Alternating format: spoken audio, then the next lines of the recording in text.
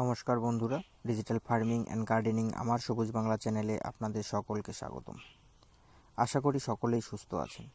বন্ধুরা, আজ এই ছোট্ট ভিডিও জুড়ে রয়েছে ঢ্যাঁড়স গাছের পাতার স্বচ্ছতা রোগ বা সাহেবি রোগ এর কারণ, লক্ষণ এবং তার প্রতিকার সম্পর্কে সম্পূর্ণ তথ্য। ঢ্যাঁড়স একটি গ্রীষ্মকালীন সবজি হলেও বর্তমানে সারা বছরই ঢ্যাঁড়স চাষ হয়ে থাকে। ঢ্যাঁড়স একটি লাভজনক এবং জনপ্রিয় গ্রীষ্মকালীন সবজি।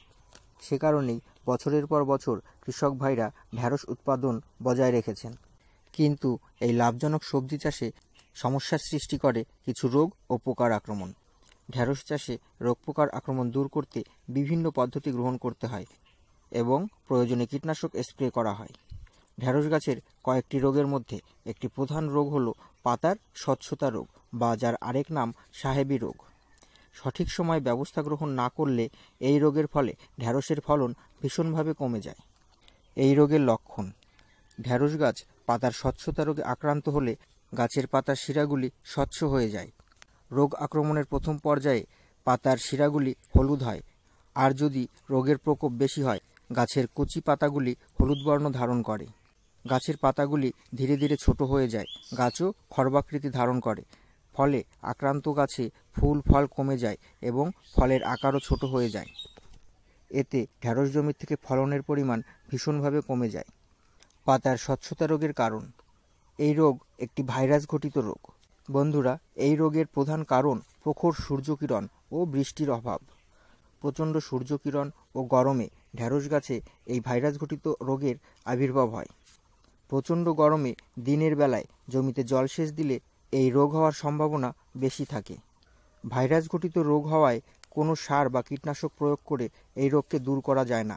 একমাত্র সমাধান আক্রান্ত গাছকে মূল সমেত তুলে দূরে ফেলে দেওয়া।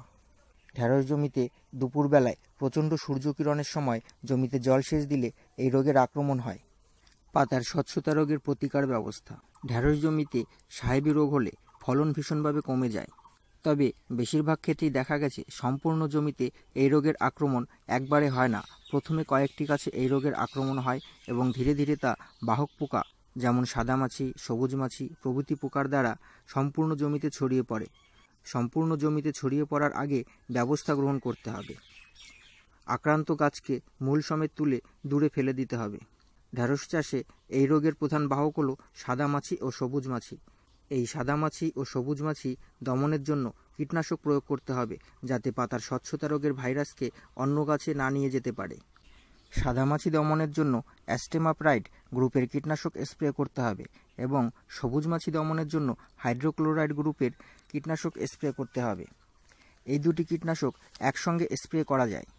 এই সাদামাছি এবং সবুজ মাছিকে দিনের বেলায় দেখতে পাওয়া যায় না, এরা সূর্যাস্তের পরে গাছে আক্রমণ করে।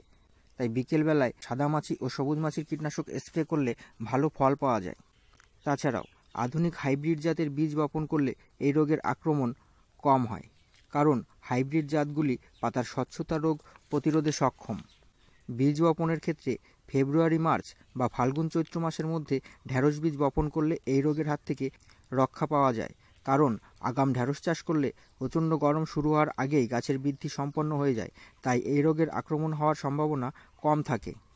প্রচণ্ড সূর্যকিরণের সময় দুপুরবেলায় ঢ্যাঁড়স জমিতে জলসেচ দেওয়া যাবে না।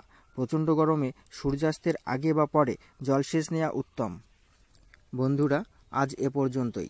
ভিডিও ভালো লাগলে লাইক করবেন, শেয়ার করবেন এবং নতুন নতুন ভিডিওর আপডেট পেতে অবশ্যই আমাদের চ্যানেলটি সাবস্ক্রাইব করবেন।